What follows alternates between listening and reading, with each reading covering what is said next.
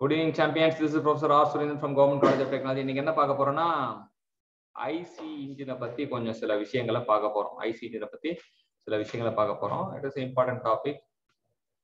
So நம்ம வந்து assumption இன் air standard cycle, IC engine ஆரம்பிக்கும் போது ஏர் ஸ்டாண்டர்ட் சைக்கிளோட தான் ஆரம்பிக்கிறாங்க. என்ன பார்த்தீங்கன்னா அசம்ஷன் பண்ணணும். எப்பவுமே ஏன் இன்ஜினியர்ஸ் அசம்ஷன் பண்ணணும் அப்படின்னு ஒரு கேள்வி கேட்டீங்கன்னா, இன்ஜினியர்ஸ் ஏன் அசம்ஷன் பண்ணணும் அப்படின்ற ஒரு கேள்வி மட்டும் நீங்க கேட்டீங்கன்னா, அசம்ஷன் பண்ணாதான் நம்ம காம்ப்ளெக்ஸ் ப்ராப்ளம் வந்து சிம்பிள் ப்ராப்ளமா மாறும். சிம்பிள் ப்ராப்ளமா மாறினாதான் நம்ம சொல்யூஷன் சொல்ல முடியும். நம்ம பாட்டுன்னு ஒரு காம்ப்ளெக்ஸ் ப்ராப்ளம் அப்படின்னு தீக்க போனோம்னா கடைசி வரைக்கும் தீக்க முடியாது. அதுக்கு நேரங்கள் அதிகமாகும், காசு அதிகமாகும் செலவு பண்ண. ஸோ அந்த மாதிரி ஒரு ஒரு விஷயமா வந்து நமக்கு அதிகமாயிட்டே போகும் அப்படின்றது நீங்க தெரிஞ்சுக்கலாம். சரிங்களா? சரி, இப்போ ஏர் ஸ்டாண்டர்ட் சைக்கிள்ல வந்து என்னன்னா, ஏர் வந்து ஒர்க்கிங் ஃப்ளூயிட் அப்படின்ட்டு சொல்றாங்க. ஏர் வந்து ஐடியல் கேஸா பிஹேவ் பண்ண சொல்றாங்க. Mass of air remain constant அப்படின்றாங்க. அப்ப க்ளோஸ் சிஸ்டம் அனலைசிஸ் தான் பண்ணுவேன் அப்படின்னு அடம் முடிக்கிறாங்க. ஸ்பெசிபிக் ஹீட் ஆஃப் ஏர் வந்து ரிமைன் கான்ஸ்டன்டா இருக்கும்ன்றாங்க. ஒர்க்கிங் ஃப்ளூயிட் வந்து does not undergo any chemical changes சொல்றாங்க. All process R internally reversible அப்படின்றது சொல்றாங்க. ஸோ ஃபர்ஸ்ட் இப்போ நம்ம நான் இன்ஜினியர்னா என்ன சொல்லுவேன் அப்படின்னா, வேரியபிள்ஸோட விளையாடுறவன் தான் இன்ஜினியர். இன்ஜினியர்னா என்னோட டெஃபினேஷன் என்ன அப்படின்னா, இன்ஜினியர்னா என்னோட டெஃபினேஷன்னா வேரியபிள்ஸோட விளையாடுறவன் தான் இன்ஜினியர். ஸோ வேரியபிள்ஸோட நான் என்ன சார் விளையாடுறது அப்படின்னு பாத்தீங்கன்னா, ஃபர்ஸ்ட் வேரியபிள் தெரிஞ்சுக்கணும். First piston displacement volume, swept volume அது 5v4d²L. கிளியரன்ஸ் வால்யூம் வந்து விசி அப்படின்னு வச்சுட்டா, டோட்டல் வால்யூம் வந்து விசி பிளஸ் விஎஸ்.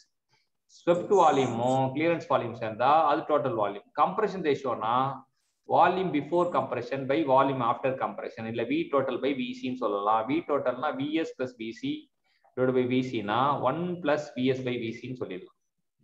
ஆட்டோ சைக்கிள் வந்து reversible adiabatic compression, constant volume heat addition, reversible adiabatic expansion, constant volume heat addition. So 4 process வச்சு இது பண்ணுவாங்க. இது எப்படி ஷார்ட்டா ஞாபகம் வச்சுக்கலாம்னா, எஸ் வி எஸ் வி அப்படின்னு வச்சுக்கலாம். எஸ்வினா என்னன்னா, நான் முன்னாடி வந்து எஸ்வி அப்படின்னா சந்தன கடத்தல் வீரப்பன், சந்தன கடத்தல் வீரப்பன் சொல்லிட்டு 2 வாட்டி சொன்னேன். சந்தன கடத்தல் வீரப்பன், சந்தன கடத்தல் வீரப்பன். இந்த எஸ்ன்ற ப்ராசஸ் வந்து கம்ப்ரெஷன் ப்ராசஸ், வின்ற ப்ராசஸ் வந்து ஹீட் அடிஷன் ப்ராசஸ், மறுபடியும் எஸ்ன்ற ப்ராசஸ் வந்து எக்ஸ்பான்ஷன் ப்ராசஸ், பி வந்து heat rejection process.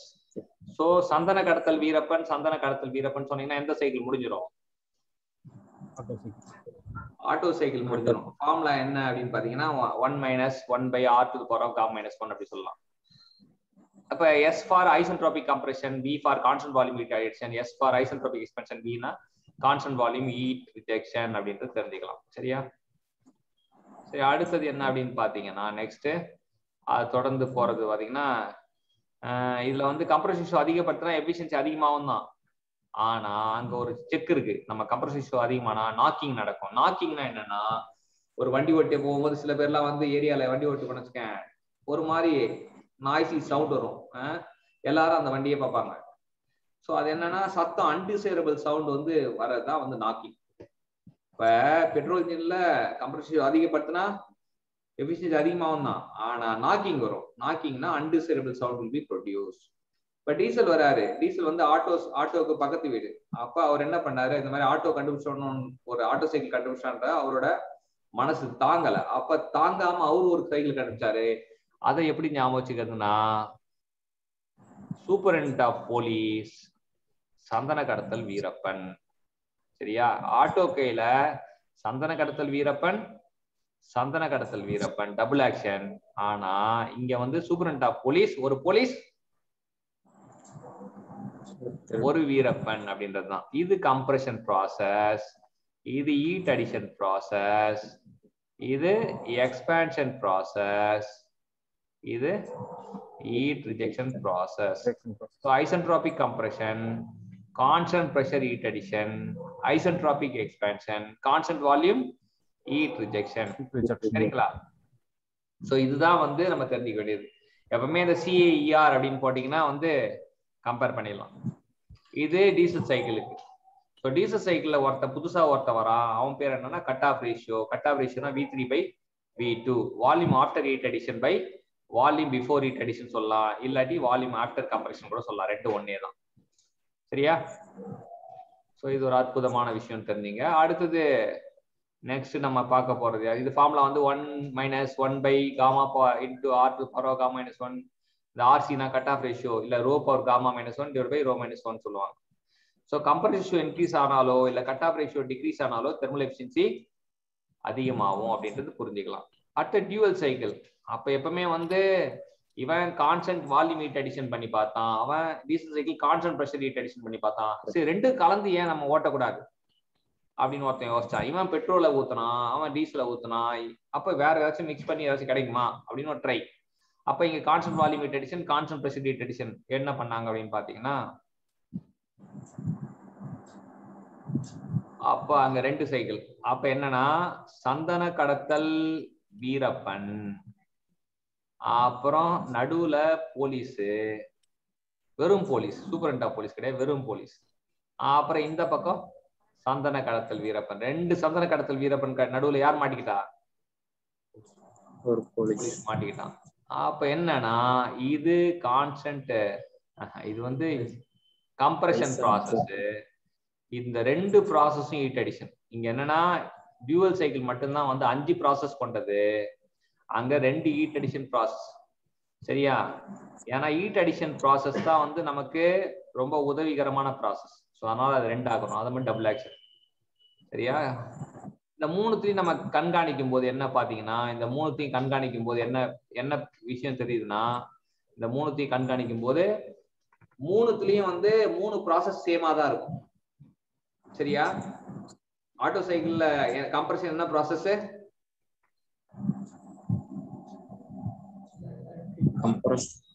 Isentropic compression. Diesel சைக்கிள்ல என்ன கம்ப்ரஷன் என்ன process? Isentropic compression. Dual cycle compression என்ன ப்ராசஸ்? Isentropic compression. அப்ப கம்ப்ரஷன்னாலே ஐசென்ட்ரோபிக் கம்ப்ரஷன். சரி அது விட்டுருவோம். எக்ஸ்பேன்ஷன் ப்ராசஸ் வரும். ஆட்டோ சைக்கிள் என்ன expansion process? Isentropic compression. Diesel cycle என்ன எக்ஸ்பேன்ஷன் ப்ராசஸ்? Isentropic compression.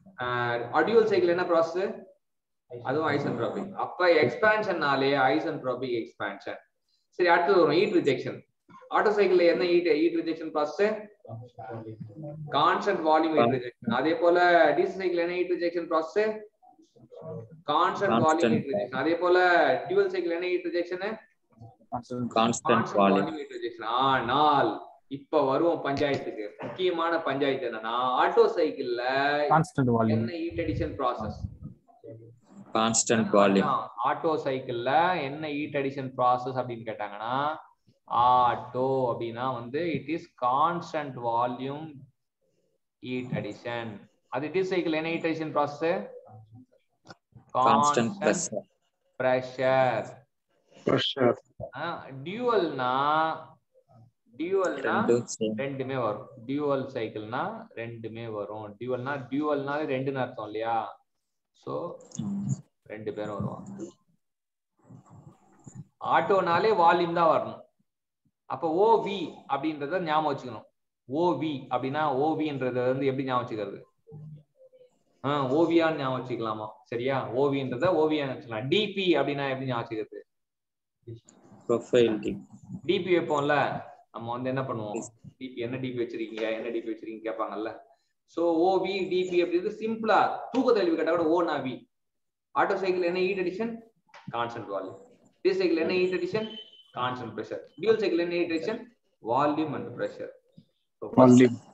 அப்புறம் தான் பிரஷர் அப்படின்னு தெரியும். சரியா? அது டியூவல் சைக்கிள். இது வந்து நம்ம வந்து ஞாபகம் வச்சுக்கிறதுக்கு நல்லா பிராக்டிஸ் பண்ணணும். ஏன்னா மேட்ச்ல கேட்டாங்கன்னா நம்ம ஒருவேளை இதுவா இருக்குமோ, ஒருவேளை அதுவா இருக்குமோ, ஒருவேளை இதுவா இருக்குமோ, ஒருவேளை அதுவா இருக்குமோ அப்படின்னு யோசிச்சுட்டே இருப்போம். அப்ப எக்ஸாமினர் வந்து என்ன சொல்லுவாரு? Give your paper, it is time up அப்படின்னுவாரு. So அப்ப ஆட்டோமேட்டிக்கா என்ன ஆயிடும்? நமக்கு முடிவே எடுக்க முடியாதுன்றதுதான் தரணும். நம்ம தெரியும், படிச்சிருப்போம், நிறைய படிப்போமா, நம்ம கம்மியா படிக்க மாட்டோம். ஒரு செமஸ்டருக்கு ஏதோ ஒரு சப்ஜெக்ட் படிக்கிறோம், இல்ல 6 சப்ஜெக்ட் படிக்கணும், ஓகே. மொத்த மெக்கானிக்கல் இன்ஜினியரிங் மொண்டு குடிக்கணும் அப்படின்னா சாதாரண விஷயமா? சாதாரண விஷயம் கிடையாது. அது அசாதாரணமான விஷயம் தான். ஆனா நீங்க ஒரே ஒரு விஷயம் மட்டும் புரிஞ்சுக்கிட்டீங்கன்னா, நீங்க ஸ்டெப் பை ஸ்டெப்பா பண்ணீங்கன்னா உங்களுக்கு ஈஸியா ஞாபகம். சரி, இங்க டியூவல் சைக்கிள்ல பிரஷர் ரேஷியோன்னு ஒரு விஷயம் வரும், அது நீங்க ஞாபகம் வச்சுக்கணும். இது ஃபார்முலா வந்து கொஞ்சம் பிரம்மாண்டமா இருக்கும். 1 - 1 by r2 power gamma - 1 open the bracket alpha into rho power gamma - 1 divided by rho alpha - 1 plus alpha into gamma into rho - 1 வரும். Rona cut off ratio.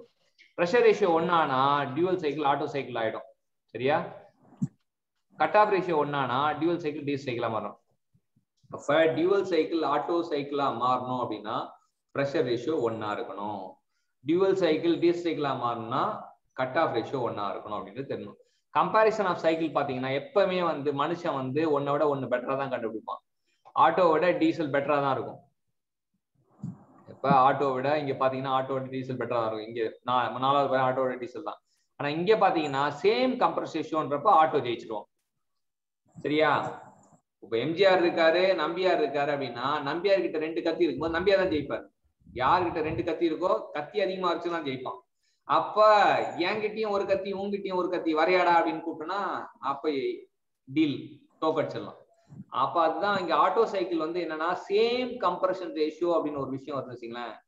Same compression ratio அப்படின்னு யார் ஜெயிப்பா? யார் அண்ணன்? ஆட்டோ அண்ணன் ஆயிடுவான். எங்கெல்லாம் சேம் கம்ப்ரஷன் ரேஷியோ ஆட்டோ அண்ணன். அப்ப டியூவல் எங்க வருவானா? நடுவுல வருவான். டியூவல் எங்க வருவானா? டியூவல் வர இடம் ஒண்ணு கவலைப்படுத்தல, அவன் நடுவுல தான் வருவான் அப்படின்னு தெரிஞ்சுக்கும். சரி, அடுத்தது கம்பஷன் ஆஃப் ஃபியூவல் பாத்தீங்கன்னா ஈக்குவலன்ஸ் ரேஷியோ அப்படின்னு ஒண்ணு இருக்கு. ஈக்குவலன்ஸ் ரேஷியோனா என்னன்னா actual fuel air ratio divided by stoichiometric fuel air ratio. Actual fuel air ratio to the of stoichiometric fuel air ratio, அதான் வந்து ஈக்குவலன்ஸ் ரேஷியோ அப்படின்னு சொல்லுவாங்க. ஈக்குவலன்ஸ் ரேஷியோ 1க்கு மேல இருந்ததுன்னா ஈக்குவலன்ஸ் ரேஷியோ வந்து 1க்கு மேல இருந்தா அது ரிச் மிக்சர். ஈக்குவலன்ஸ் ரேஷியோ வந்து 1க்கு இருந்தா ஸ்டாக்கியோமெட்ரிக் மிக்சர். ஈக்குவலன்ஸ் ரேஷியோ 1க்கு கம்மியா இருந்தா லீன் மிக்சர். சோ வந்து கம்பஷன் ஈக்குவேஷன் பாத்தீங்கன்னா ஏர் ஃபியூல் ரேஷியோல பாத்தீங்கன்னா இப்படி கண்டுபிடிப்பாங்க. 8 times of hydrogen 8/3 times of carbon plus x minus O2 அப்படின்னுவாங்க. சோ வந்து இப்ப இதுல என்னென்ன யார் அப்படின்னு பாத்தீங்கன்னா ஹைட்ரஜன் கார்பன் தெரிஞ்சாலே போதும். 100/23 போட்டோம்னா நமக்கு அந்த ஏர் ஃபியூலோட ரேஷியோ கிடைக்கும். ஏன்னா ஒரு மாஸ் இதுல பாத்தீங்கன்னா இந்த விஷயம் முடிஞ்சிடும். மாஸ்ல பாத்தீங்கன்னா நமக்கு ஆக்சிஜன் வந்து எவ்வளவு இருக்கும் அப்படின்னா 23% இருக்கும். மாஸ்ல ஆளுநீங்கன்னா 23% இருக்கும். ஏர்ல ஆக்சிஜனும் நைட்ரஜனும் தான் இருக்கும். சோ மாஸ்ல பாத்தீங்கன்னா இது 23, அது நைட்ரஜன் 77. வால்யூம்ல பாத்தீங்கன்னா 21, இது 79. வால்யூம்ல 2 கம்மியா இருக்கும். சரியா? மாஸ்ல 23, அதை நீங்க மாத்தக்கூடாது. சோ இது வந்து ரொம்ப முக்கியமான விஷயம். இதுதான் அதனால 100/23 போடுறான்னா மாஸ்ல போடுறான்னு அர்த்தம். 23 கண்டுபிடிச்சா அப்ப 100ல 23 போட்டா நமக்கு ஏர் ஃபியூல் கிடைச்சிரும் அப்படின்றது தெரிஞ்சுக்கலாம். சரி, இப்ப இது தெரிஞ்சுக்கிட்டோமா? இது தெரிஞ்ச பிறகு அடுத்தது என்ன அப்படின்னு பாத்தீங்கன்னா இப்ப எஸ்ஐ இன்ஜின்ல சில சமாச்சாரங்கள் வந்து என்னென்ன ஞாபகம். அதாவது எஸ்ஐ இன்ஜின்ல நாக்கிங்க. சரி, நாக்கிங்னா என்னன்னு சொன்னோம்? நாக்கிங்னா it is a undesirable phenomena, நிகழ்வு அப்படின்னு தெரியுங்க. நாக்கிங்னா ஒரு undesirable phenomena. Knocking is a phenomena in which undesirable sound will be produced due to pre-ignition or auto-ignition. SI இன்ஜின்ல pre-ignition நடக்கும், CI இன்ஜின்ல auto-ignition நடக்கும். சரியா?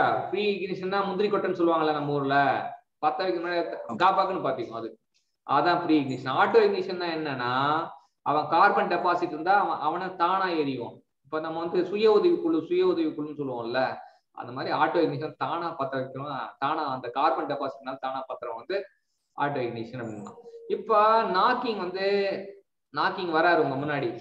அப்ப நீங்க போய் கேக்குறீங்க, ஐயா நீங்க நல்லவரா கெட்டவரா அப்படின்னா என்ன சொல்லுவாரு?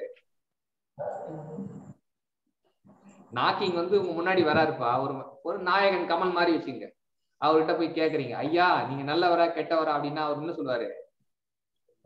நாயகன் கமல்லாம் எனக்கு தெரியாப்பான்னு சொல்லி தப்பிச்சிருவாரு. ஆனா நாக்கிங் வந்து என்ன சொல்லுவாருன்னா, நான் கெட்டவன், நான் கெட்டவன் அப்படி சொல்லுவோம். அப்ப ஒரு இன்ஜினியரா நாக்கிங்க ரெடியூஸ் பண்ணணுமா இன்க்ரீஸ் பண்ணலாமா? ரெடியூஸ் பண்ணணும். இன்ஜினியர்னா யாருன்னா இந்த உலகத்தை பாதுகாக்க பிறந்தவங்க தான் இன்ஜினியர். சரியா? இன்ஜினியர்னா யார் அப்படின்னா இந்த உலகத்தை பாதுகாக்க பிறந்தவங்க தான் இன்ஜினியர். உயிர்களை பாதுகாக்க பிறந்தவங்க டாக்டர், உலகத்தையே பாதுகாக்க பிறந்தவங்க இன்ஜினியர். அப்ப இன்ஜினியர்னா எங்க தப்பு நடந்தா ரத்தம் கொதிச்சு எழுதணும். சரியா? இன்ஜினியர்னா எப்படி இருக்கணும்னா எங்கயாவது தப்பு நடக்குதுன்னு தெரிஞ்சுதுன்னா, அதாவது ஒரு டிவைஸ் வந்து நல்லா வேலை செய்யல அப்படின்னு தெரிஞ்சா உடனே அர்த்தம் கொதிக்கணும். எப்படிடா இந்த டிவைஸ் நல்லா வேலை செய்யாம இருக்கலாம். அப்ப நாக்கிங் வந்து நம்ம ஒரு மெக்கானிக் இன்ஜினால இந்த இன்ஜின் வந்து பெர்ஃபார்மன்ஸ் கம்மியாகுது நாக்கிங்னால. அப்ப அதை போட்டு தள்ளணும் முடிவு பண்றோம். போட்டு தள்ளணும் முடிவு பண்ணா நம்ம என்ன கொண்டு வரோம் அப்படின்னு பாத்தீங்கன்னா, அதுக்கு எஸ்ஐ இன்ஜின்ல நம்ம ஒரு 3 மந்திரம் வச்சுக்கிறோம். மந்திரம் 1 N, மந்திரம் 2 D, மந்திரம் 3 T. NDTனா மெக்கானிக் இன்ஜினியருக்கு என்ன ஞாபகம் வரணும்? நான் டெஸ்ட்ரக்டிவ் டெஸ்டிங் ஒரு சப்ஜெக்டே இருக்கு. அது ஆனா நம்ம என்னன்னா இந்த நம்ம எஸ்ஐ இன்ஜின்ல நாக்கிங்க தடுக்கிறதுக்கு NDT அதிகப்படுத்தும். என்னன்னா ஸ்பீடு, என்னன்னா ஸ்பீடு, என்னன்னா ஸ்பீடு, இங்க ஸ்பீடு இங்க இருக்கா. அதுக்கப்புறம் டீனா டிலே, டீனா டிலே அப்படின்னு அர்த்தம். டிலே அப்படின்னு சொல்லலாம். டிலே வந்து இங்க கொடுக்கல. அட்வான்ஸ் சொல்லிட்டு அட்வான்ஸ் வந்து நோ அப்படின்னு சொல்றாங்க. டிலே வந்து அதிகப்படுத்தணும். டி வந்து டெம்பரேச்சர் அப்படின்னா அப்ப இங்க இந்த டி வந்து நீங்க டர்புலன்ஸ் கூட வச்சுக்கலாம். இந்த டி ஃபார் டர்புலன்ஸ் இங்க அதிகமா இருக்கு பாத்தீங்களா. அப்புறம் self ignition temperature, D for temperature. என்னன்னா இது. அதுக்கப்புறம் என்னன்னா ஸ்பீடு, டீனா டிலே, டீனா செல்ஃப் இக்னிஷன் டெம்பரேச்சர் சொல்லலாம், டீனா டி ஃபார் டர்புலன்ஸ் சொல்லலாம். சரியா? So NDT அதிகப்படுத்தினா okay. ஆனா சூப்பர் சார்ஜிங் பண்ணீங்கன்னா நாக்கிங் வந்து அதிகமாகும் அப்படின்றது. அப்ப சூப்பர் சார்ஜிங் பண்ணக்கூடாது. ஸ்பார்க் அட்வான்ஸ் பண்ணக்கூடாது. சரியா? இந்த ரெண்டும் பண்ணக்கூடாது. மற்ற எல்லா வேலையும் கம்ப்ரஷர் ரேஷியோ கம்மியா தான் இருக்கணும். ஏன்? கம்ப்ரஷர் ரேஷியோ அதிகமா இருந்தா நாக்கிங் நடக்கும். இன்லெட் டெம்பரேச்சர் கம்மியா இருக்கணும். செல்ஃப் இக்னிஷன் டெம்பரேச்சர் தான் அதிகமா இருக்குமே தவிர SIT அதிகமா இருக்கணும். Self ignition temperature of fuel வந்து அதிகமா இருக்கணும். ஆனா டெம்பரேச்சர் இன்லெட் டெம்பரேச்சர், இன்லெட் பிரஷர்லாம் எப்படி இருக்கணும்? கம்மியா தான் இருக்கணும் அப்படின்னு தெரிஞ்சுக்கணும். அப்புறம் ஃப்ளேம் டிராவல் டிஸ்டன்ஸ் கம்மியா தான் இருக்கணும். இன்ஜின் சைஸ் கம்மியா தான் இருக்கணும். சரியா? நான் எப்படி எஸ்க்கு எஸ் ஆகாது, எஸ்க்கு எஸ் ஆகாது, எஸ்க்கு எஸ் ஆகாது அப்படின்னா என்னன்னா, எஸ்னா எஸ்ஐ இன்ஜின், இன்னொரு எஸ்னா சூப்பர் சார்ஜிங். எஸ்க்கு எஸ் ஆகாது, எஸ்க்கு எஸ் ஆகாது அப்படின்னா ஃபர்ஸ்ட் மனப்பாடம் பண்ணேன். ஆனா அதுக்கப்புறம் போக போக அது புரிஞ்சிச்சு வச்சுங்களேன். நீங்களுமே என்னன்னா ஒரு கன்ஸ்ட்ரக்டிவ் லேர்னிங்கா கொண்டு போகணும். இப்ப நீங்க நாக்கிங்னாலே உங்களுக்கு என்ன ஞாபகம் வரணும்? NDT தான் ஞாபகம். என்னன்னா ஸ்பீடு, டீனா டிலே, டீனா self ignition temperature R turbulence. சரியா? இது இல்லாம இந்த டீல பாத்தீங்கன்னா டி வந்து கொஞ்சம் அப்படியே அந்த கோடை நிமித்தி பாத்தீங்கன்னா என்ன வரும்? டி வந்து என்ன ஆகும்?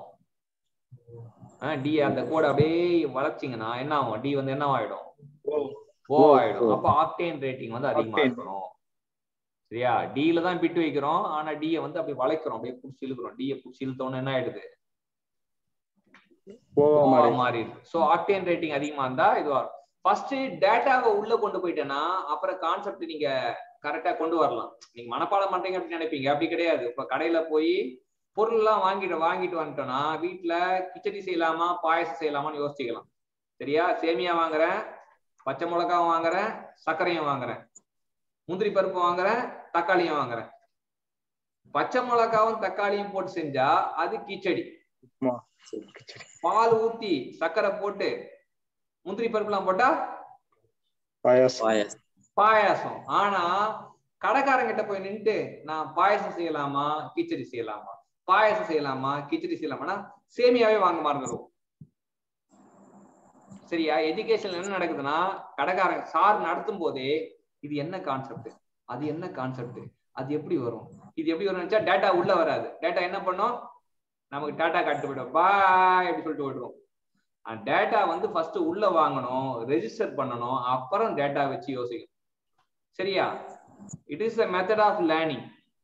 பாயசம் செய்யலாமா கிச்சடி செய்யலாமான்னு பொறுமையா யோசிக்கலாம். ஆனா டேட்டாவை வாங்கணும். இப்ப NDTன்ற டேட்டா உள்ள வாங்கிட்டேன்னா Nல ஸ்பீடு இருக்கு, Dல டிலே இருக்கு, Dல செல்ஃப் இக்னிஷன் டெம்பரேச்சர் இருக்கு, Tல டர்புலன்ஸ் இருக்கு.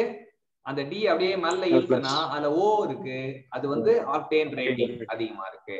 மத்த எல்லாம் இவன் இல்லாம மிச்ச மீதி எல்லாம் யார் இருக்கா? கம்ப்ரஸ் ரேஷியோ கண்டிப்பா மறக்க கூடாது. அது கம்ப்ரஸ் ரேஷியோ கம்மியா இருக்கணும், இன்லெட் டெம்பரேச்சர் கம்மியா இருக்கணும், இன்லெட் பிரஷர் கம்மியா இருக்கணும், சூப்பர் சார்ஜிங் பண்ணக்கூடாது, ஸ்பார்க் அட்வான்ஸ் பண்ணக்கூடாது, இன்ஜின் சைஸ் கம்மியா இருக்கணும். ஸோ மொத்தமும் மறக்காது.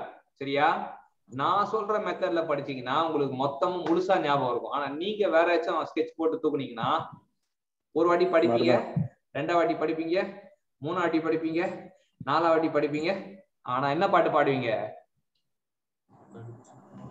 படிச்சு பார்த்தேன் ஏறவில்லைன்னு பாட்டு.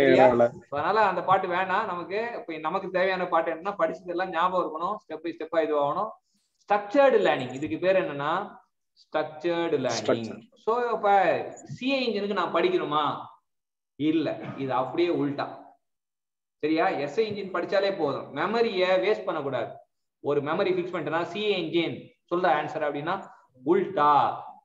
அப்ப ஸ்பீட் எப்படி இருக்கணும்? கம்மியா இருக்கணும். கம்மியா இருக்கணும். செல்ஃப் இக்னிஷன் டெம்பரேச்சர் எப்படி இருக்கணும்? கம்மியா இருக்கணும். டர்புலன்ஸ் எப்படி இருக்கணும்? கம்மியா இருக்கணும். சோ இப்படிதான் நம்ம வந்து கதையை முடிக்கணும். சரியா? ஒரு கதை சொல்லிட்டு கதைக்குள்ள இன்னொரு கதையை சொல்ல தேவையில்லை, அந்த கதையை அப்படியே முடிச்சிடலாம் அப்படின்றது தெரியும்.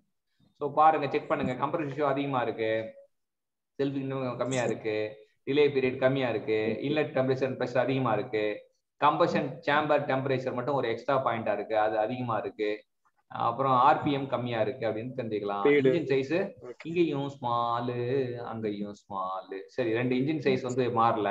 இங்க அங்க ஆக்டேன் ரேட்டிங், இங்க சிடிஎன் ரேட்டிங். இங்க சூப்பர் இன்ஜின் சூப்பர் சார்ஜிங் வந்து உகந்தது, டீசல் இன்ஜினுக்கு சூப்பர் சார்ஜிங் உகந்தது. சரியா? டீசலுக்கு சூப்பர் சார்ஜிங் உகந்தது. அப்புறம் இன்ஜெக்ஷன் ஆங்கிள் அட்வான்ஸ் வந்து கிடையாது அப்படின்னு தெரிஞ்சுக்கலாம். அப்புறம் ஏர் ஃபியூல் ரேஷியோல வந்து நமக்கு வந்து கார்பரேட்டர் வந்து எதுக்குன்னா மிக்சிங் பண்றதுக்காக, ப்ராப்பர் மிக்சர் கிடைக்கிறதுக்கான யூஸ் ஆன டிவைஸ். இந்த ஃபார்முலா தான் அதிகமா நான் அப்ரிஷியேட் பண்ண போறது கிடையாது. நீங்க ஃபைனல் ஃபார்முலா மட்டும் ஏர் fuel ratio CTA into rho A divide by CTF AF divide by row F directly ப்ரொபோஷனலா தான் போட்டிருக்காங்க. அதனால அது அப்ரிஷியேட் பண்ணீங்க. அப்புறம் முக்கியமா வந்து ஏர் ஃபியூல் ரேஷியோல வந்து 4 கண்டிஷன் இருக்கு. என்னென்ன கண்டிஷன் அப்படின்னா, ஸ்டார்டிங் கண்டிஷன்ல கம்மியா இருக்கும். ஏர் ஃபியூல் ரேஷியோ ஸ்டார்டிங் கண்டிஷன்ல கம்மியா இருக்கும். நான் ஸ்டார்டிங் கோல்டு ஸ்டார்ட் அப்படின்னு சொல்லுவாங்க, அது பேரு. கோல்டு வந்து பாப்பேன் என்ன, COLD 4. சரியா? பிட் எங்க வச்சேன், எண்ணி பார்த்து வச்சேன். கோல்டு ஸ்டார்டிங்ல கோல்டுக்கு 4 கம்ப்ரஷன் ஏர் ஃபியூல் ரேஷியோ அப்படின்றத நீங்க இது பண்ணிக்கிட்டேன். சரி, ஓகே. அடுத்தது பாத்தீங்கன்னா ஐட்லிங்ல வந்து என்ன ஞாபகம் வச்சுக்கிட்டேன்னா, ஐட்லிங்ல வந்து ஐட்லிங் அப்படின்னா 9. சரியா? ஐட்லிங்னா 9 அப்படின்னா இப்படியும் இல்ல அப்படியும் இல்ல, 9 அப்படின்னு ஞாபகம் வச்சுக்கிட்டேன். அடுத்தது மேக்சிமம் பவர் ரேஞ்ச் பாத்தீங்கன்னா அது வந்து கம்மியா இருக்கணும் அப்படின்றது, அதாவது ஒரு 12 ஒரு டசன் ஞாபகம் வச்சுங்க. மேக்சிமம் பவர் அப்படின்னா ஒரு டசன். இப்ப வாழைப்பழம் வாங்க போன வச்சுங்களேன், நீ நான் போவேன், ஒரு 4 வாழைப்பழம் கொடுங்க சார், ஒரு டசன் வாங்கிக்கிங்களேன் அப்படின்னு வாங்க. சரியா? மேக்சிமம் பவர், ஒரு கடைக்காரனோட வந்து மேக்சிமம் அப்ஜெக்டிவ் வந்து யாராச்சும் வந்தாங்கன்னா தலையில ஒரு டசன் நம்ம பசிக்கு 4 பழம் சாப்பிடலாம், மிச்சம் 8 பழம் அப்ப சாப்பிட முடியாது. அப்ப மேக்சிமம் பவர் வந்து 1 டசன் அப்படின்னு ஞாபகம். அடுத்தது க்ரூசிங் அப்படின்றது வந்து பாத்தீங்கன்னா, அது வந்து க்ரூசிங் அப்படின்னா என்னன்னா, க்ரூசிங் எப்படி ஞாபகம் வச்சுக்கிட்டோம்னா ஸ்வீட் 16 அப்படின்னு ஞாபகம் வச்சுக்கிட்டோம். சரியா? க்ரூசிங் அப்படின்றது க்ரூயிஸ் அப்படின்ற ஒரு விஷயம் வந்து 16 அப்படின்றது ஞாபகம் வச்சுக்கிட்டோம். ஸோ அந்தந்த வார்த்தையோட அந்தந்த வார்த்தையை தொடர்புபடுத்தி எல்லாத்தையும் மேட்சிங், இது ஆல்வேஸ் மேட்சிங் தான் கேட்பாங்க, அப்ப ஈஸியா ஞாபகம் வச்சுக்கலாம். அப்புறம் இன்ஜெக்ஷன் பம்ப் எங்க யூஸ் பண்ணுவாங்க,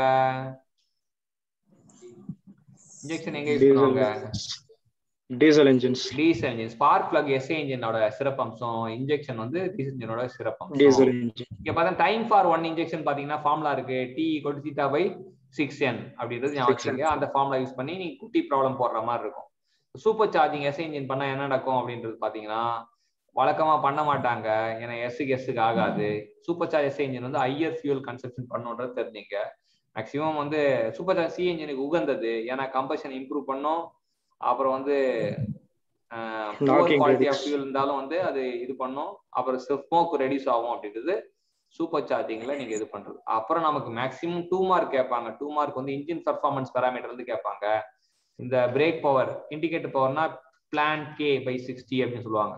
2 ஸ்ட்ரோக் இன்ஜினுக்கு இந்த பிளான் K/60 வருவாங்க. ஆனா 4 ஸ்ட்ரோக் இன்ஜினுக்கு பிளான் K/120, ஏன்னா n is replaced by n/2.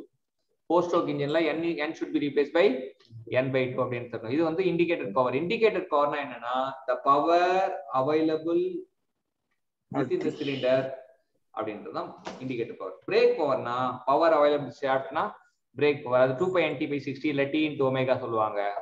Indicate பவருக்கும் break பவருக்கும் உள்ள டிஃபரன்ஸ் வந்து frictional பவர்னுவாங்க. Mechanical எஃபிஷியன்சினா break power by indicated power. இதுல வந்து யார் அண்ணன் அப்படின்னா இண்டிகேட்டர் பவர் தான் அண்ணன், பிரேக் பவர் தம்பி. சரியா? சோ வால்யூமெட்ரிக் எஃபிஷியன்சி அப்படின்னா என்னன்னா, அதாவது ஏர் utilised to the of air supplied, air utilised by air supplied அப்படின்றது வச்சுக்கலாம். இங்க வந்து விடின்றது டிஸ்பிளேஸ்ட் வால்யூம், எம்ன்றது ஏர் என்ட்ரிங், ரோ ஏன்றது டென்சிட்டி ஆஃப் ஏர் அப்படின்னு வச்சுக்கலாம். Indicator thermal எஃபிஷியன்சினா indicator power by fuel power. Fuel power கண்டுபிடிக்கிறது mass flow rate into calorific volume.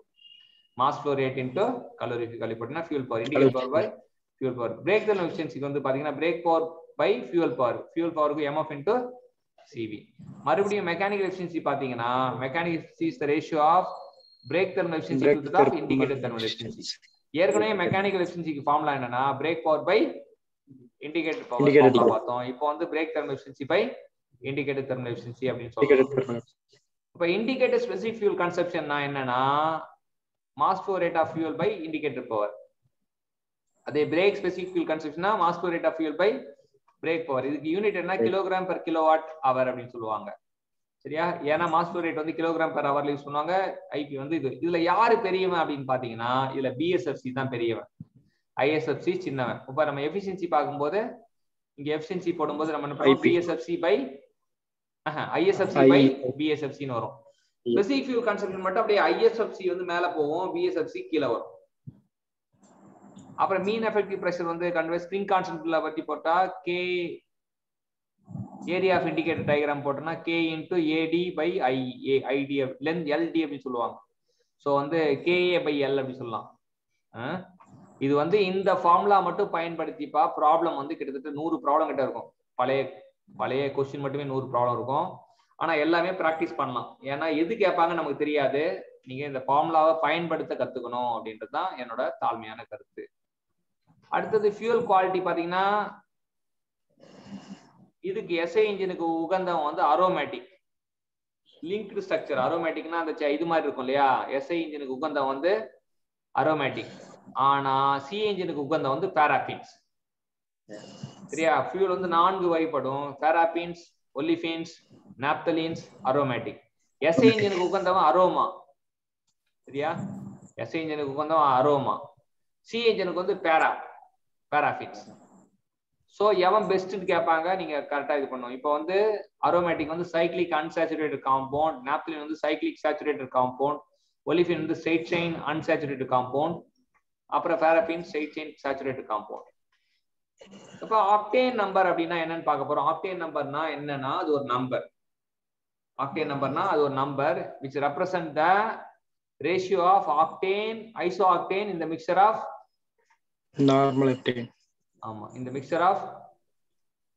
இப்ப நீங்க பாத்தீங்கன்னா அது ஆக்டேன் நம்பர்னா என்ன வரும்னா, ஆக்டேன் நம்பர்னா நமக்கு என்ன வரும் அப்படின்னு பாத்தீங்கன்னா அது iso octane divided by octane இந்த mixture of octane, iso octane and normal எப்டேன் அப்படின்னுவாங்க. சரிங்களா? ஸோ இது வந்து இப்போ இது ஆக்டேனுக்கு ஆக்டேன் நம்பர் எவ்வளோன்னு கேட்பாங்க. ஆக்டேனுக்கு ஆக்டேன் நம்பர் 100, என்எப்டேனுக்கு ஆக்டேன் நம்பர் என்னன்னு கேட்பாங்க. அது 0. நமக்கு எவ்வளோ ரேஞ்சில் இருக்கும்னு கேட்பாங்க. அது 85ல இருந்து 90 இருக்கும். நார்மலா யூஸ் பண்றது 85ல இருந்து ஆமா 85ல இருந்து 90 வரைக்கும் இருக்கும். 100க்கு மேலேயும் போகலாம். 100க்கு மேல மதிப்பு இல்லைன்னா கிடையாது. 100க்கு மேல ஆக்டேன் நம்பரும் இருக்கு அப்படின்றது தெரியலாம். ஸோ அந்த ஃபியூல் வந்து ஸ்பெஷல் ஃபியூலா யூஸ் பண்ணுவாங்க அப்படின்னு தெரியும். ஆக்டேன் நம்பர் வந்து iso ஆக்டேனுக்கு 100, என்எப்டேனுக்கு 0. Octane number of fuel வந்து எப்படி இன்க்ரீஸ் பண்ணலாம்னா, ஆக்டேன் நம்பர் இன்க்ரீஸ் பண்றதுக்கு நம்ம போடுற மூலிகை என்ன அப்படின்னா டெட்ரா எத்தில் லெட், டிஎல் அப்படின்னு சொல்லுவாங்க. டெல் அப்படின்னு சொல்லுவாங்க. அது வந்து டெட்ரா லெட் யூஸ் பண்ணால ஸ்பார்க் பிளக்ல பவுலிங்னு வரும். அதனால வந்து எத்திலின் டைப்ரோமைடுன்னு யூஸ் பண்ணுவாங்க. அதை அவாய்ட் பண்றதுக்கு, அந்த லெட் டெபாசிட் அவாய்ட் பண்றதுக்கு நம்ம என்ன யூஸ் பண்ணுவாங்க, அது எத்திலின் டைப்ரோமைடு, டிடிபி. சரியா? ஸ்பார்க் பிளக்ல வந்து பவுலிங் நடக்கும். அதை அவாய்ட் பண்றதுக்கு எத்திலின் டைப்ரோமைடு யூஸ் பண்ணுவாங்க. சிடிஎன் நம்பரோட ஃபார்முலா வந்து C16H34 சொல்லுவாங்க. அவன் சிடிஎன் நம்பர்னா என்ன? It is the proportion of cetane in the mixture of cetane and alpha methyl naphthalene. So CDN number for CDN வந்து 100, ஆல்ஃபா மெத்திலினுக்கு வந்து 0. நார்மலா 30ல இருந்து 35 யூஸ் பண்ணுவாங்க அப்படின்ட்டு தெரிஞ்சுங்க. இது வந்து என்னன்னா 30 இல்ல 40ல இருந்து 45 யூஸ் பண்ணுவாங்க.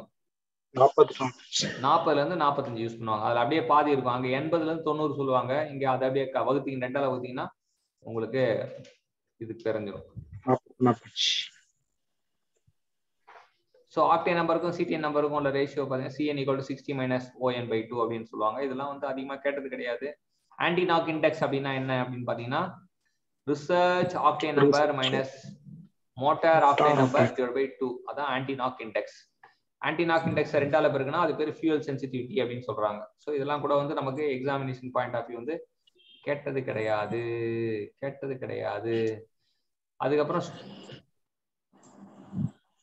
ஓகே, அவ்வளவுதான். ஆட்டோ சைக்கிள் டீசல் சைக்கிள் வந்து ஆல்ரெடி கம்பேரிசன் பண்ணது. Cycle auto cycle diesel cycle பார்த்தா இது 2 ஆட்டோ சைக்கிள் வந்து 2 அடியாபேட்டிக் 2 கான்ஸ்டன்ட் வால்யூம் இருக்கும். டீசல் சைக்கிள்ல 2 அடியாபேட்டிக் ப்ராசஸ் இருக்கும். ஆனா ஒரு கான்ஸ்டன்ட் வால்யூம் ஒரு கான்ஸ்டன்ட் பிரஷர் இருக்கும்.